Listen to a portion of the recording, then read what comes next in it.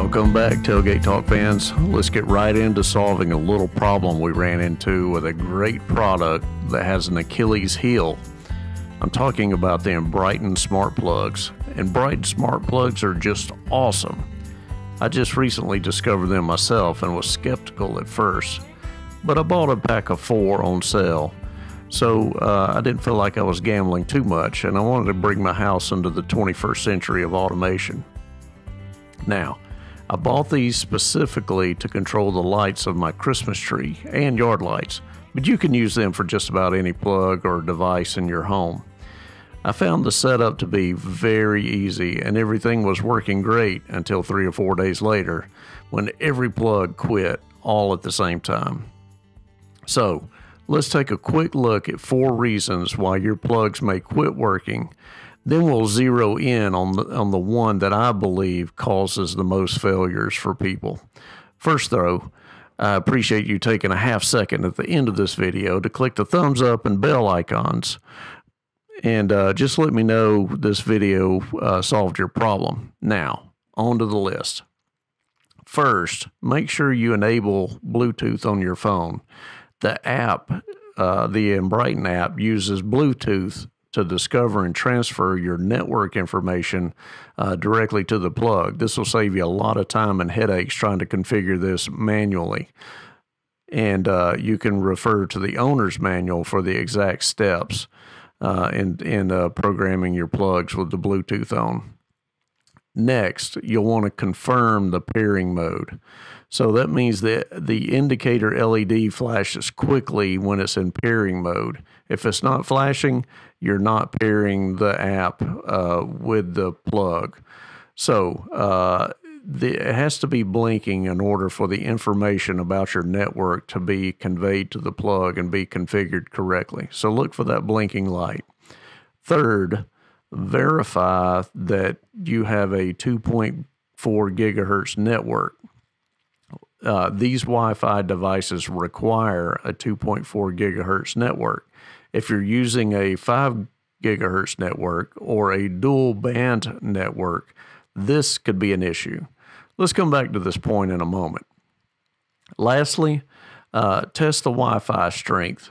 You can tap the Wi-Fi connection button near the smart device to confirm the signal strength is strong enough to support pairing.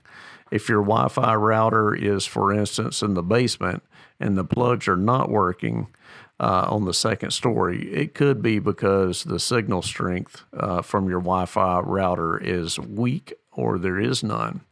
So let's circle back to my third point and focus on the network speed. Enbrighten Smart Plugs only work with a 2.4 gigahertz network. I repeat, 2.4 gigahertz. If your Wi-Fi router is relatively new, it may be 5 gigahertz only or dual band. Dual band meaning it will automatically determine the best speed for the device to connect to it.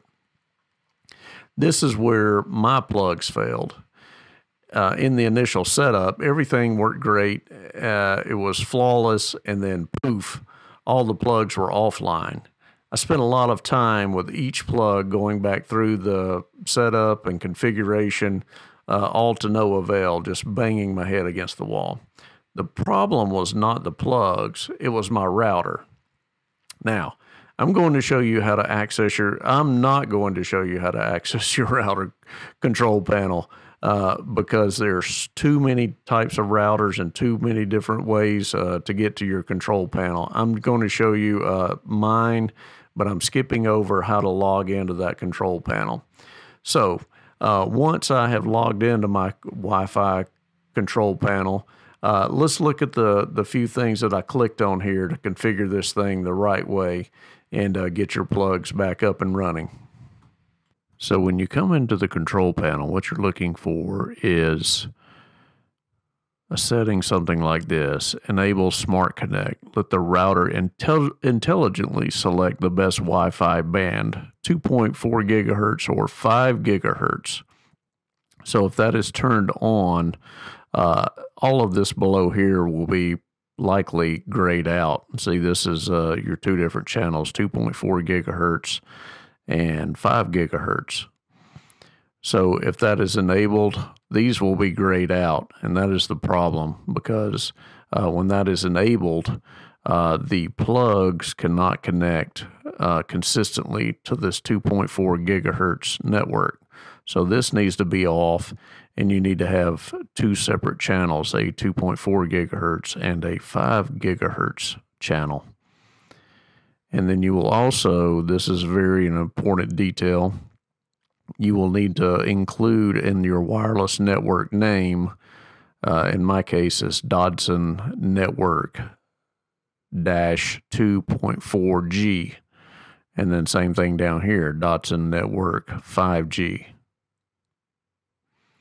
So once you do that, you will click apply. It will go through a bit of time and reset your network. And of course, remember your usernames and passwords that you set up for each one of these new networks.